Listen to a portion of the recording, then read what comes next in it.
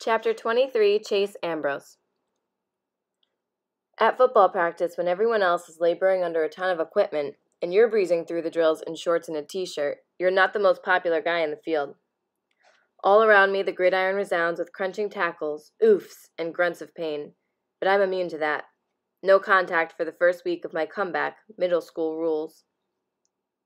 My teammates managed to see to it that I suffered just the same.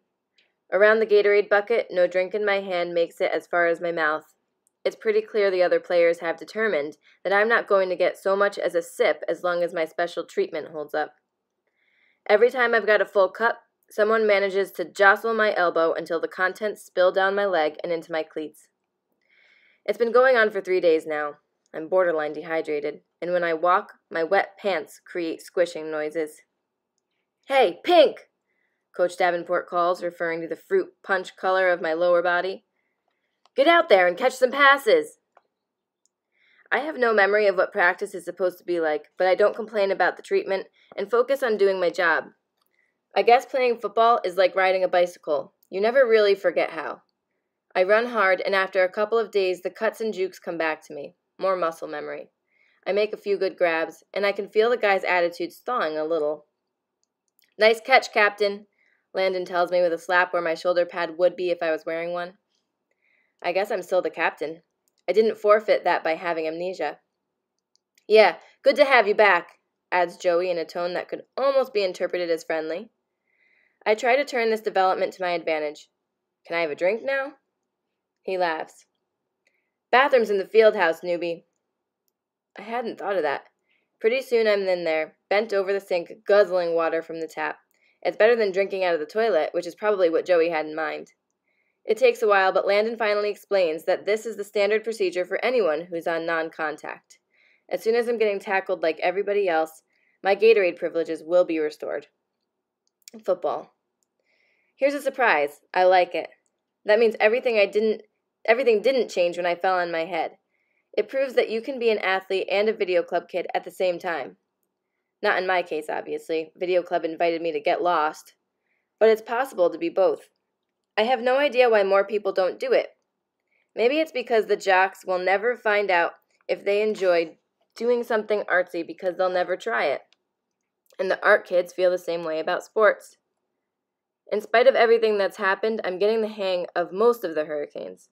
They're a rowdy crew, and sometimes the physical nature of the game spills over into the way they treat other kids, which is definitely not right. But they're giving me a chance, which is more than I can say for the video club these days. I'm starting to see how I could have been friends with the players, with 2 exceptions. Aaron and Bear finally have what they wanted. My name is Mud with my new friends, and I'm back on the team. But if they expect us to be the 3 Musketeers again, they can forget it. They couldn't stand to see me making a life for myself that didn't include them, so they wrecked it for me. And in the process, they managed to retarget poor Joel, who hasn't even been home for 2 weeks yet. And that's not including the way they treat the residents at Portland Street. But the last straw was when they cornered me, so I had no choice but to lie to Dr. Fitzwallace to protect the 3 of us. Aaron's always lecturing me about friendship. He doesn't know the meaning of the word. I don't talk to them. I don't stretch next to them. In the locker room, I sit so far away from them that I'm practically out in the hall. When we're on the practice field for the same drill, they get no chatter from me, not even any eye contact. The other Hurricanes have started to notice, but they think it's funny. Aaron and Bear don't. And how much do I care about hurting their delicate feelings? Well, you could fit that inside the nucleus of a carbon atom. On Friday, Coach Davenport runs us through a quick workout. The Hurricanes have a night game tomorrow, and he wants everybody fresh but sharp. Since I won't be playing, he keeps me out on the field while the others clatter into the locker room. 10 laps, Pink, he calls. No dog in it. The others are laughing at me and calling out mock encouragement. Their revenge for my week of no pads. To show off, I kick into high gear and sprint down the sideline. One thing that's come out of the first week of practice, I've gotten really fast. None of my teammates are very impressed because apparently I was always this fast, but it's news to me. These days, I need something to make me feel good about myself. When the tackle comes, it's a complete shock. 1 second, I'm running free, and the next, a big body hits me just below the knees, knocking my legs out from under me and sending me hurling forward. I must somersault because I see a quick panorama of sky and grass. The earth comes up to clobber me. I think I eat some of it. Gasping, I roll over. A helmeted figure is blocking out the sun. Number 57, Bear. Aaron stands beside him, applauding. How's that for non-contact? Bear spits. I don't answer. I can't. The wind is totally knocked out of me. I just lie there, wheezing. Oops, he goes on, fake apologetic. I think that might have been contact. It's so confusing with you lately, Ambrose. You're a friend, you're an enemy, you're a teammate, you're a video dork. You've got amnesia. He grabs me by the fabric of my t-shirt and hauls me to my feet. Or maybe you remember more than you let on. I've got no pads on, I choke, finding breath at last. You want to kill me? It could happen, you know, and you'd get more than community service for that. We had to get your attention, man, Aaron informs me solemnly. You've barely said a word to us all week. Don't worry, we won't harm a hair on your little head, Bear adds. Not until we get square. Get square? I don't know if I've ever been so mad. Aren't we square yet? All my friends hate my guts because they think I set up what happened in the band room. Aaron grins. It wasn't too hard to convince them either. I guess we're not the only ones who figured out that the new Chase is a phony. What are you talking about? I sputter. You never had amnesia, Bear accuses harshly. You faked the whole thing. Are you crazy? I demand. What's so fantastic about forgetting your whole life that anybody would fake it? I didn't even know my own mother. Well, for one thing, Bear returns readily, you can act like you have no clue what you owe us. I owe you nothing, I seethe. The fact that I used to be friends with you guys makes me sick.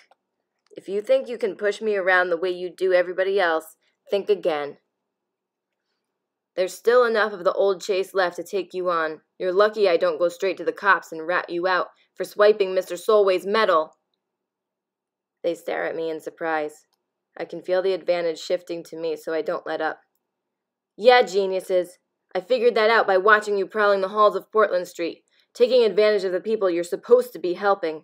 Give me credit for having the brains to see who's sleazy enough to steal from a war hero who's too frail to look after his stuff.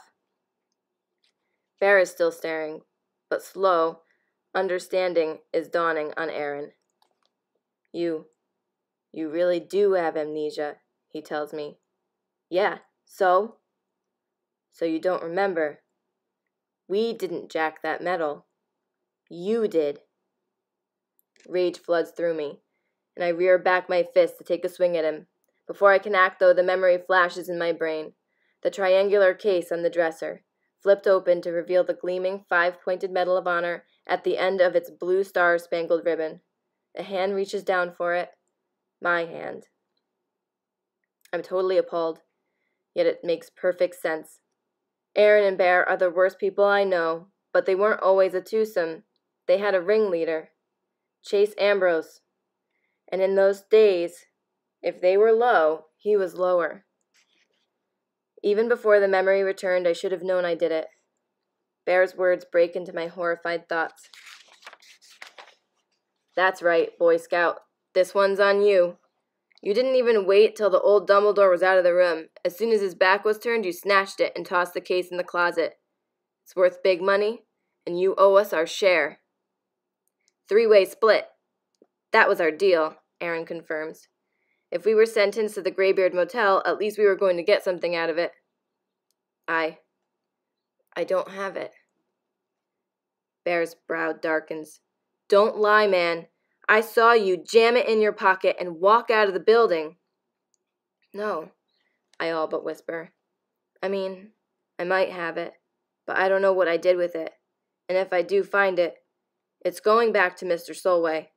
Maybe I used to be a crook, but I'm not one anymore. Aaron steps forward. Fine. You're better than us now. You're a saint. But when you took that medal, that was the old you and the old rules, so it belongs to all 3 of us. You can't do anything without our okay, and we don't give it. He looks totally serious, like a lawyer reading a contract. You make a move without us, you'll regret it, Bear adds threateningly. I regret I ever met you guys, I shout, hoarse with emotion. I wheel away from them and flee for home, not even stopping in the locker room to shower and change. I have to put as much distance as possible between myself and those two. As I run, hot tears of shame are streaming down my face. Since my accident, I've heard a lot about the person I used to be. Never did I imagine this. I sprint harder, accelerating onto the sidewalk, outpacing even the most intense drills for practice. It's no problem escaping Aaron and Bear, but I'll never be able to get away from myself.